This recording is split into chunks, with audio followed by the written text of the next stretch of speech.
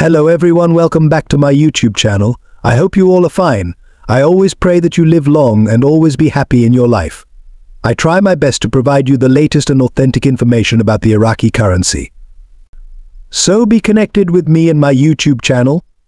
Before start the video, I have a request to you all: watch this video till end. Please like, share and subscribe my channel. Let's start. This is very important news from Iraq's parliament. The Parliamentary Finance Committee has announced that the schedules for the General Budget Law have been approved as received from the government. This approval comes with one exception: the allocations for the governorates. Now, why is this significant? Let's break it down. The General Budget Law is a crucial piece of legislation that outlines the government's spending for the year. It's a roadmap for how resources will be distributed across various sectors and regions in the country.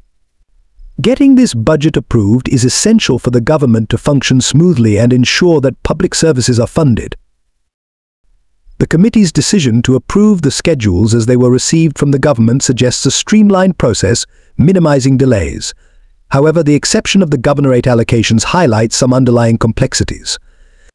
Governorate allocations are the funds designated for regional governments, and they play a critical role in local development projects, infrastructure, and public services.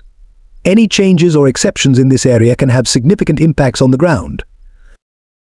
In a statement, the Parliamentary Finance Committee mentioned that the schedules of the General Budget Law would be passed as soon as a quorum is reached in the House of Representatives session. This session is scheduled to be held this evening, Monday.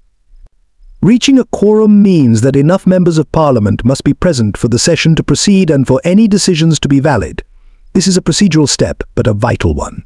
Without a quorum, the session cannot move forward, and the budget approval would be delayed. So what can we expect from tonight's session? If a quorum is reached, the House of Representatives will likely pass the budget schedules, except for the governorate allocations as outlined by the Parliamentary Finance Committee.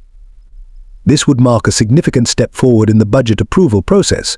However, it's important to keep an eye on the discussions around the governorate allocations. These discussions could lead to adjustments or negotiations, reflecting the diverse needs and priorities of different regions within Iraq.